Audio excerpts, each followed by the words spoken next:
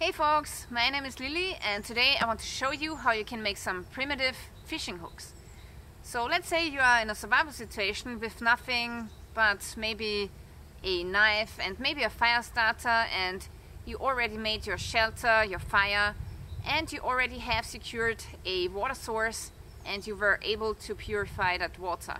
So what comes next is food. And we humans can go quite a long time without food. So one time I haven't eaten in 6 days and I was completely fine with it. But after a certain time you want to put some calories back into your belly. So one thing that you can do if you have nothing else with you is you can make yourself some primitive fishing hooks. And today I'm sitting here beside this tree. This tree is called black locust tree. So it's looking a little bit similar like an acacia tree, but it's not, so it's a pseudo acacia tree. It's very similar, it has about the same hardness of wood and it comes with thorns. And some of those thorns can be really big, so I want to use them today to make a primitive fishing hook. Okay, today I'm rocking my survival knife again. This is the APO-1 Survival.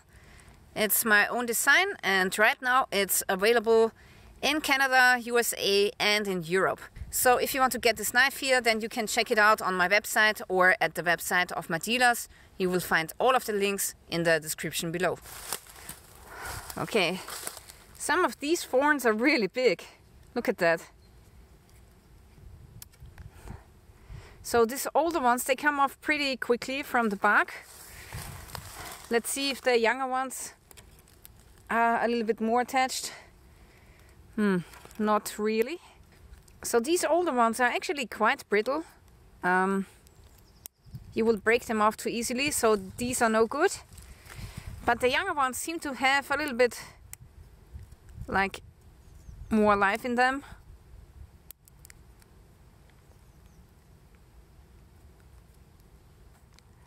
So this branch is still alive and it seems as if the thorns are in much better condition and they don't break off so easily.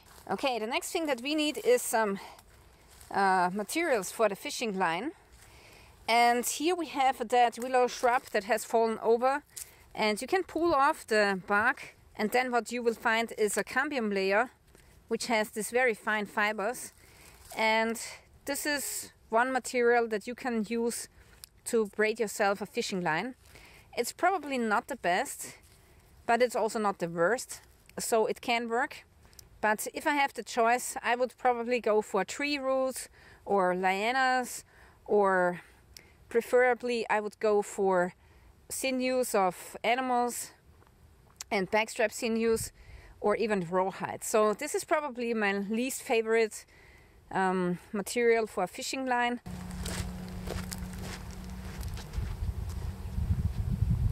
Hey, look at that! I just found a piece of bone, and we can make some fishing hooks out of bone as well. So this is worth gold if you find this in the wilderness. Okay, next I want to find a hard stone. This here is quartz, and this is one of the hardest stones that you can find. It will be even harder than the bone that we found, so this is coming with me and I want to work the bone on the stone. Here I have a second one. Let's see, maybe I can flint knap. Oh yeah.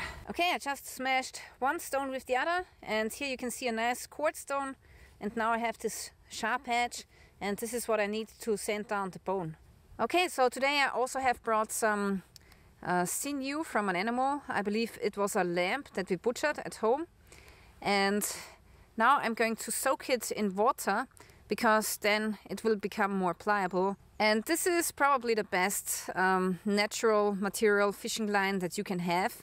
And today I want to show you how you can braid this into a very fine fishing line. However, it needs to be said that the sinew is not really available in a survival situation, especially at the beginning. So if you don't have the luck to find an animal where you can cut off the sinew, then you will have to go for other materials as well. Okay, first I want to work on this bone here. So I want to split it with my knife.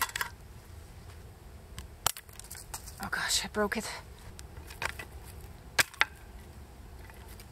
I've just split off a little bit of this bone, but of course it's much too thick, so I try to split it again.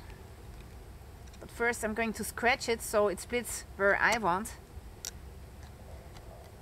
And of course this is going to make your tip of the knife really dull. Okay, that's not too bad. Oh gosh.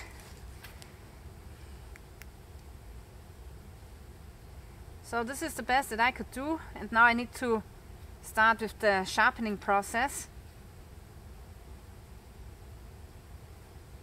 Let's see if I can cut the bone. Yeah, it works, but it's going to make your knife really dull. Like really dull.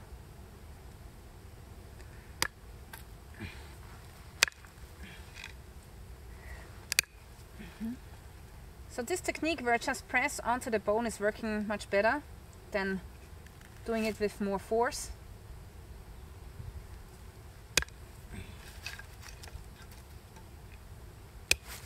Yeah! Yeah, nice core. This is what I wanted. Look at that. So now we have these two little toggles, and these are almost perfect for a fishing hook.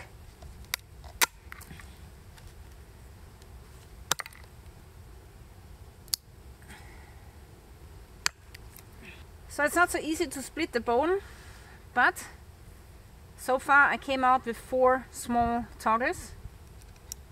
Nice. Yeah, that's good. I like it. Ouch! Oh my god, it's super sharp.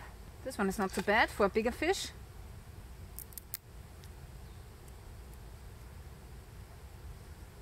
Okay, so I have split the bone, and my intention was to make toggles like these. This one is almost perfect, but also the smaller ones are really good, and these small ones I would use to go for smaller fish. And then when you catch the smaller fish, you can use the intestines of the fish and put it on the bigger hooks. Okay, so now I want to use my quartz stone and start with the sanding process. And now I'm going to sand down all of the rough edges, the bone marrow, which is at the inside.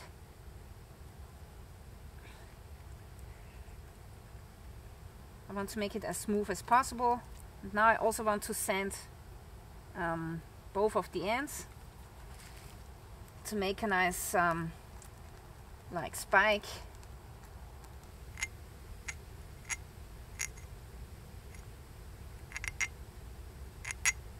Okay, this looks nice. And if you take a look on this fishing hook, you can see that there's a small divot in the middle, and that's what we want, because we want the fishing line to stay on the toggle and you don't want the fishing line to come off to the sides. Okay, now I will take a couple of fibers of my sinew. I try to separate them. Okay, now we want to put on the line onto the fishing hook, and the best knot for attaching line to the middle of the toggle here is the constrictor knot. And the constrictor knot basically starts out like a clove hitch. So you make one loop, then you make a second loop. The second loop goes behind the first one. You stick through your toggle. And then we take this left line and go through the loop of the right line. And this will secure the clove hitch a little bit better, because the clove hitch is slipping quite a lot. And this is why you want to constrict it. So here we have our fishing line, and now we twist the line to make it stronger, and we braid it like that. Now we add a little bit of more sinew to make the line longer.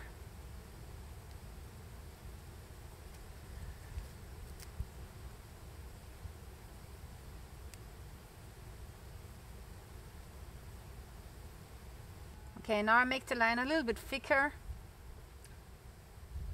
to make sure it doesn't break off. and from here on you can get thicker and thicker. So the most important thing is that the first few inches are really thin, so that the fish don't recognize the line, but later on you can get thicker with your line, and you can even attach this thing to a root of a tree or a liane. So the farther that you are away from the fishing hook, the less the fish is going to realize that this is a fishing setup. So now I'm at the end of the line, and I just made this loop here.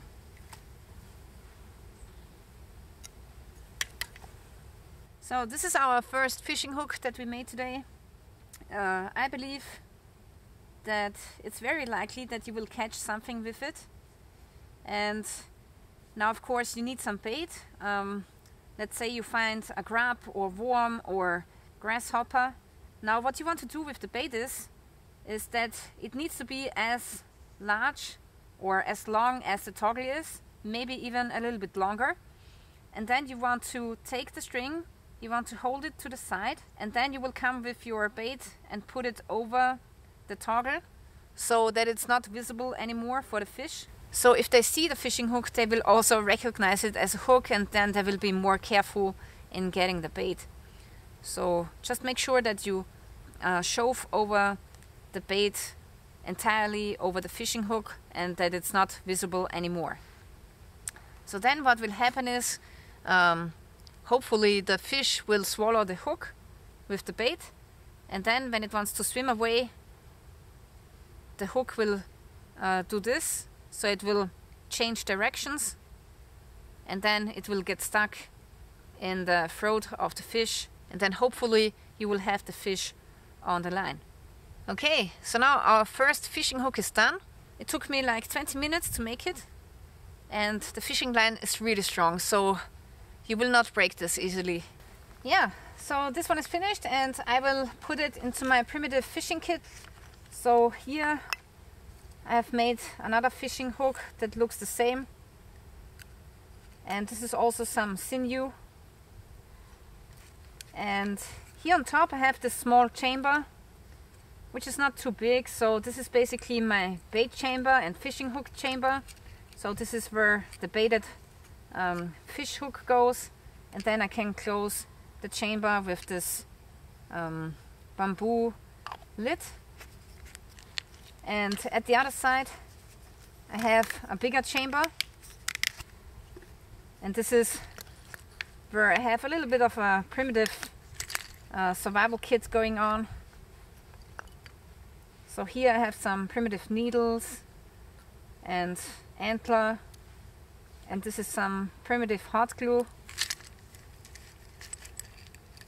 and I got more stuff in here, a small flint. This is a fishing spear out of bone.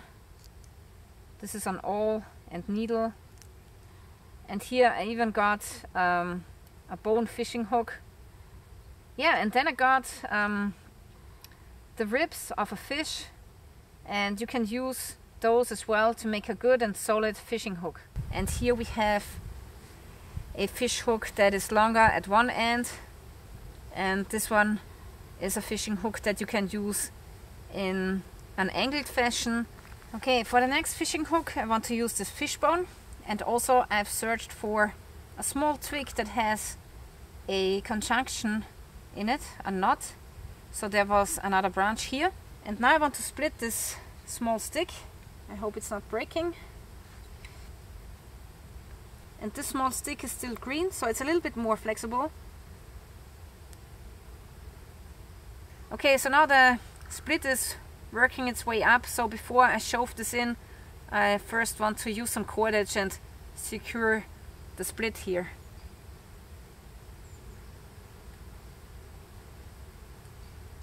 Okay, now I can shove this in.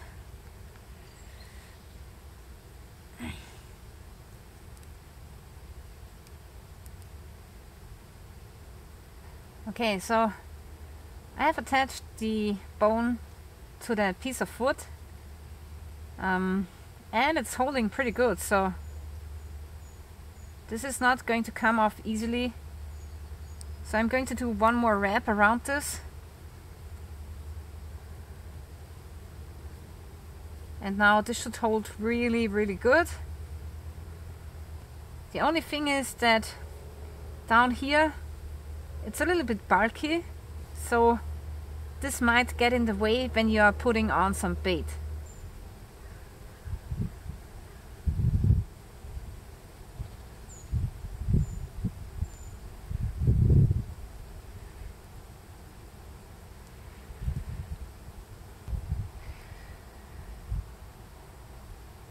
Okay, the second fish hook is done, and this one is pretty solid, so this won't break easily.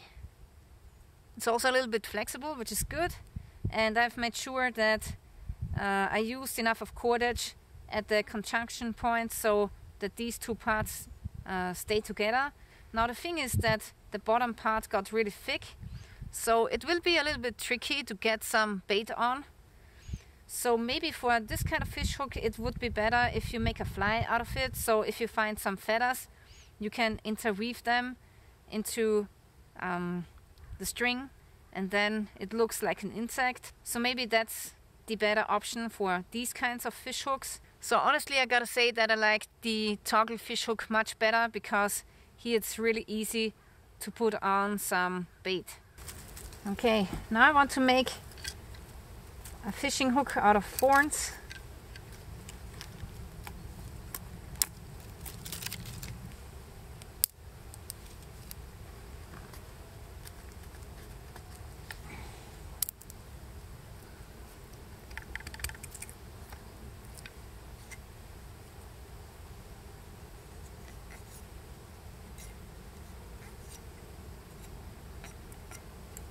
Okay, so I took 2 halves of thorns and I carved them so they will fit together like this. So now we have a 4-pronged fishing hook, but unfortunately the thorns come off really easily, so you have to be extra careful with those thorns. But even if one breaks, there are still 3 others to go to catch the fish. So now we have to use some cordage and bind the 2 halves together to make a really good and sturdy fishing hook. Okay, I found a little bit of cordage. This is tree roots from willow, and it's quite flexible. It's not perfect, so it won't hold a really big fish, but it will definitely be strong enough to catch smaller fish.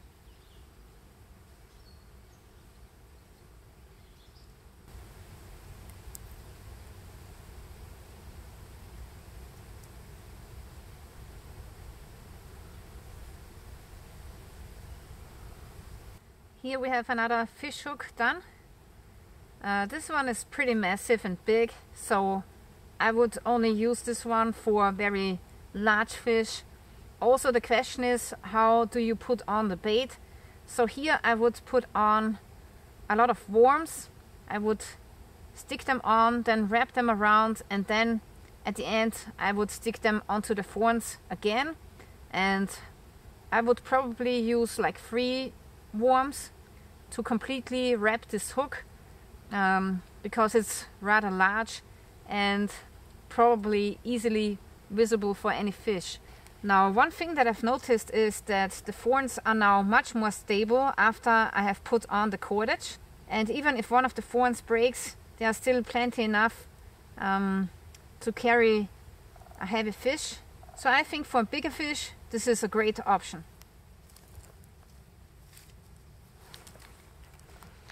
I just found this toad in the sand, and they are poisonous, so you can't eat it, but you can kill it, and then you can use the intestines for fish bait.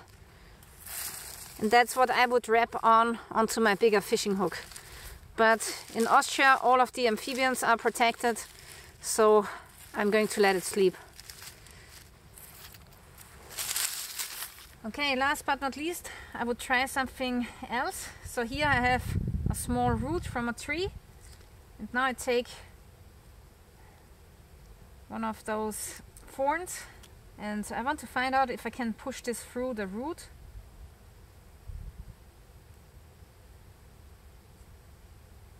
Like that. Yeah, this is working, guys.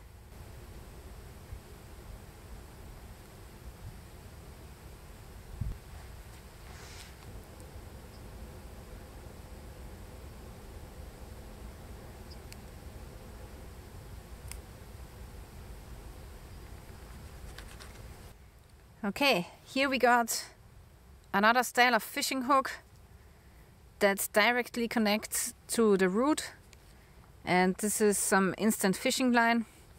Here also you will have the problem to put on the bait, so wrapping with a worm is a good idea, and this is how you can use thorns separately. Is this my favorite fish hook? Probably not. It's not bad. I think it will catch some fish, but in general it's really big, so you will have to put a lot of bait on it. Okay guys, so this is how you can make yourself some primitive fish hooks if you do not have any other fishing gear available or with you. Okay guys, so the small one is definitely my favorite, and I want to try out all of these fishing hooks in a couple of months when the fishing season opens again. So probably in May I'm going to come out with another video demonstrating if these are working or not. So I really want to thank you for watching, and if you want to see more videos like this, then make sure that you're subscribing to my channel, and also check out my basic wilderness survival skills playlist on YouTube. Thank you for watching, and stay tuned till next time.